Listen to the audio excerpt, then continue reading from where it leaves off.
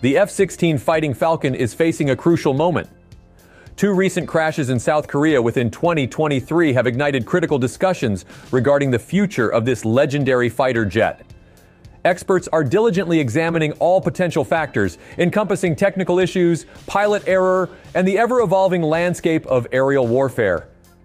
So, is this the end of the line for the mighty Falcon?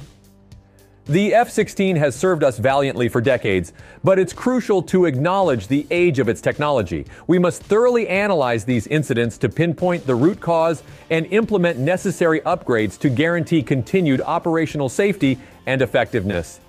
The F-16's future hangs precariously in the balance, shrouded in uncertainty. However, its legacy as a symbol of American airpower and technological prowess is undeniable.